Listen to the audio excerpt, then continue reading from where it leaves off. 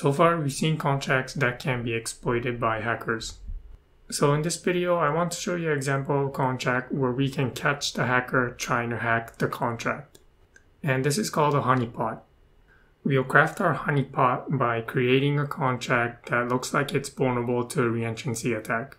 And then we'll use the technique of hiding code that we learned in the previous video in order to catch the hacker trying to do a reentrancy attack. So first of all, we'll write a contract that looks vulnerable to a reentrancy attack. Contract bank will have two state variables. A state variable called balances, which will keep track of balance per user, and a state variable called logger, which will reference a contract called logger. As the name suggests, contract logger is a simple contract that will log the caller, the amount, and the action.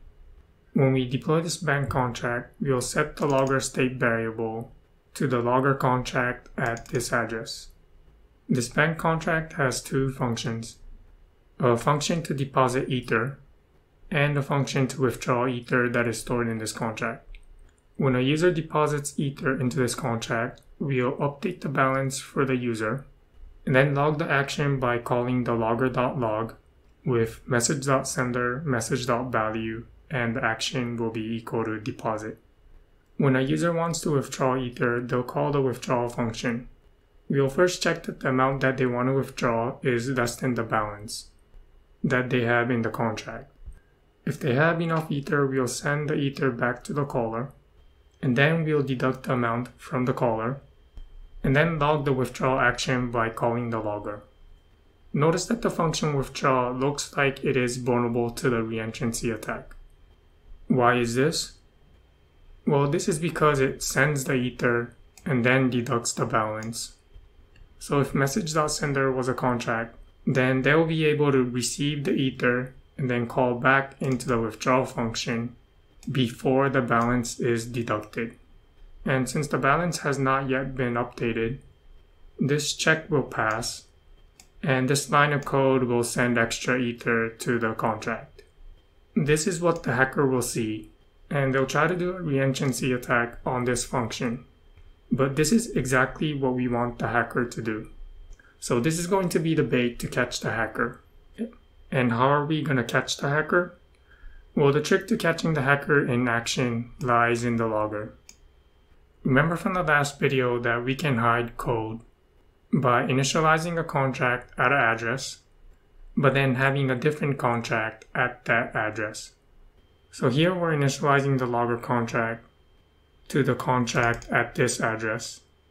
But by deploying another contract other than the logger contract at this address, we'll be able to execute code different from the log function, which gets called when we call the withdrawal function. So here's what we'll do to catch the hacker. We'll have the same function as the logger.log, so we'll paste it here. When this function is called, we'll want to do something like this. If the action is equal to deposit, then we'll do nothing.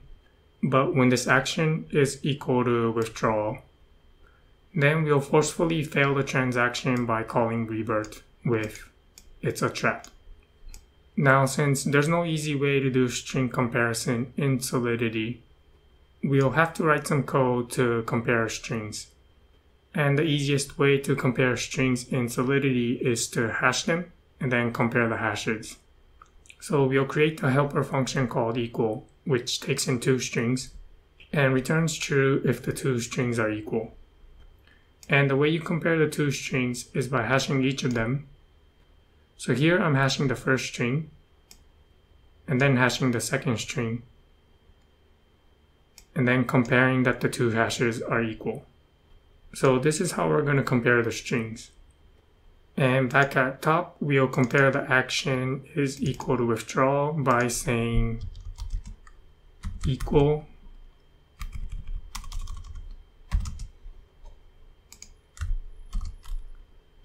and that is it. So in other words, when the action is equal to withdrawal, we'll forcefully fail the transaction by calling revert. And this will be the contract that we're going to be using to catch the hacker. The way it works is like this. we'll deploy the Honeypot contract, and then we'll deploy the bank contract. And for the address of the logger, we'll pass in the address of the Honeypot contract that we just deployed. And then we'll publish this code on Etherscan, so that the code that the hacker will see are the bank contract and the logger contract. And hopefully the hacker will also see that this contract is vulnerable to the reentrancy attack. The hacker will call the withdraw function to do the reentrancy attack. And this will start draining the ether from this contract. But at some point the hacker will have to stop calling back into the withdraw function in order to complete the transaction. This means that after they're finished doing the reentrancy attack, this line of code will have to be executed. But when it does, instead of calling the log function inside the logger, this will call into our Honeypot log function. And since the action is equal to withdraw, the transaction will fail. We'll be able to see the failed transaction on Etherscan, which will reveal the address of the hacker. So that is how this Honeypot works. To show you this in action, let's imagine that this is the contract that the hacker wrote. So they set the target to our bank contract, and then they'll call the deposit function, and then immediately withdraw from it. By withdrawing, this will trigger the fallback function, and the hacker will withdraw ether from the bank contract as long as there is at least 1 ether by calling bank.withdraw again. So this is the reentrancy attack that the hacker can write. Alright, let's now see that the hacker won't be able to do the reentrancy attack. And from the failed transaction, this will reveal the address of the hacker. We'll say account 1 is Alice and account 2 is Eve. First, Alice will deploy the Honeypot contract, and then take the address of the Honeypot contract and deploy the bank contract. And she'll also deposit 2 ether so that Eve will be able to see that there's 2 ethers stored in the bank contract. And this will be the bait to get Eve into doing the reentrancy attack.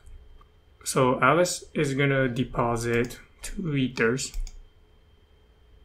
So now there's 2 ethers in the bank contract. Eve sees that there's 2 ethers in the bank contract. She also sees that the withdrawal function is vulnerable to the reentrancy attack. So Eve is gonna deploy the attack contract with the address of the bank, and then she deploys it. Next, she is gonna call the attack function to initiate the reentrancy attack. So she's gonna need to send 1 ether. So Eve will send 1 ether and then call the attack function. And you can see here that the attack failed with failed to send ether. So that was a video about Honeypot. And I hope it was a good example of reentrancy and hiding code. Thanks for watching and see you soon.